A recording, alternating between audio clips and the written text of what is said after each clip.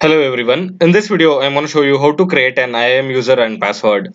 Like say, suppose you are the root account owner of your AWS account and you want to grant access to some developer. Okay. So the developer wants to work in your AWS account and but you don't want him to log in with your root account credentials. And also you don't want him to grant like all the access like administrator access. You only want to give him a limited access. So what do you do in that case? You create an IAM user with limited permissions, like whatever is needed for his development activity, and give him those credentials. So he can use those credentials and log in as an IAM user into your account and not as a root account user. So that way you will ensure that the safety of your account is ensured. And one more thing is like even for the account owners, it's not recommended to always log in with root account credentials for day-to-day activities. It's always recommended to use an IAM user credentials to log in to perform day-to-day activities and use root account only when it is required. Okay, with that said, let's see how to create an IAM user and password. Okay, in your AWS management console, search for IAM. Okay, click on IAM and it will take you to IAM console. So here I am in my AWS IAM console. So this is how it looks. So to create a new user, you can go here and click on users.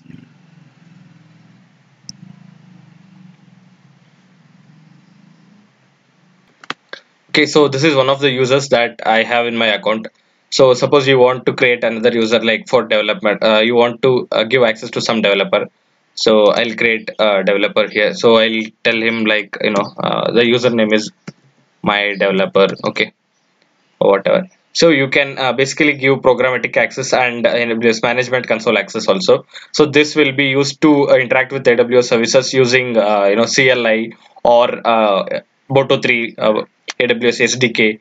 Okay, so all such things. For that you need to give the developer programmatic access, and this is management console access. So I'll grant both of these. Okay, so for this user you can give a password. Okay, and basically you can ask the password okay, to for the user when he signs in for the first time, he can have an option to change his password. Okay, so for that you need to grant this it will be automatically assigned to the user, this IAM user change password. Okay, so this means that the user will have permissions to change his password. Okay, so you can either click on auto generated password or you can select custom password and you can provide this password to this IAM user. Okay, so I'll give like say any password.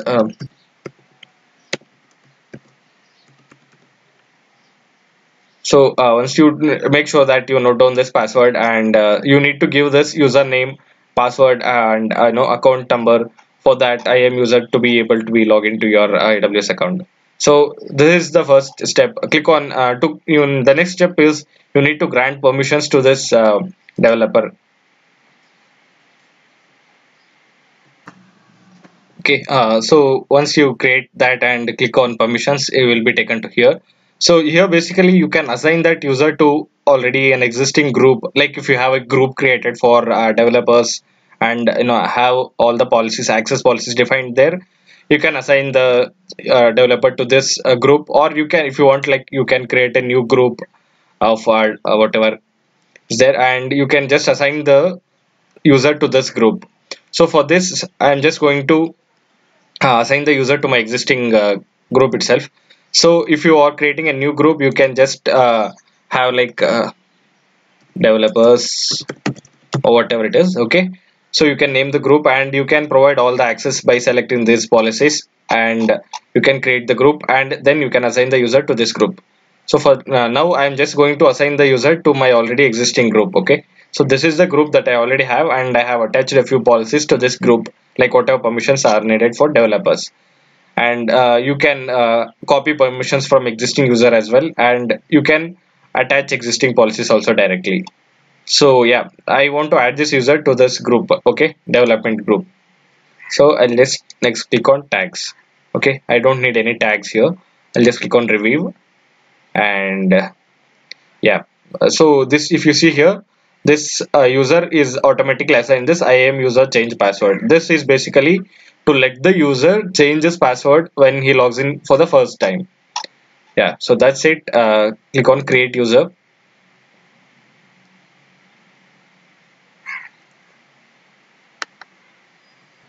So if you see now, this user is created.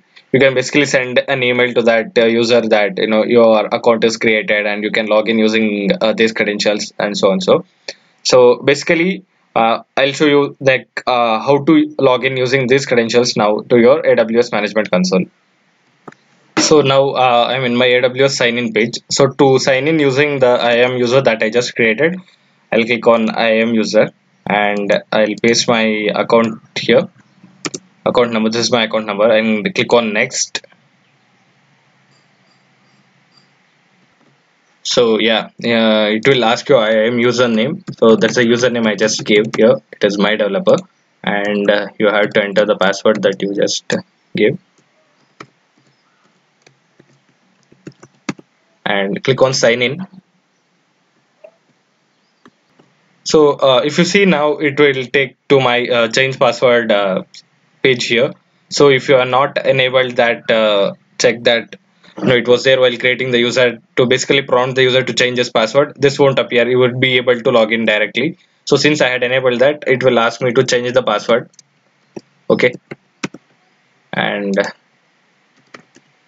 you can basically change your password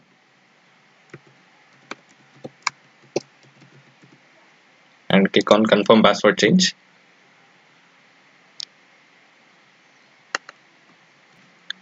Yeah, so once you do that, you should be good to log into your to the AWS account using your username and password.